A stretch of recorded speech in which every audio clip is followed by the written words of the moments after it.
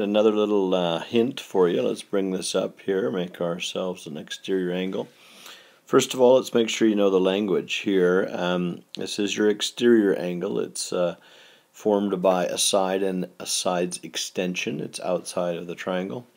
In this case, because this is the exterior, the two remote angles would be 1 and 2.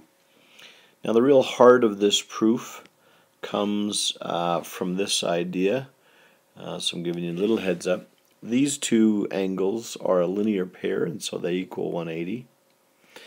But also very important, these three angles here, 1, 2, and 3, also equal 180.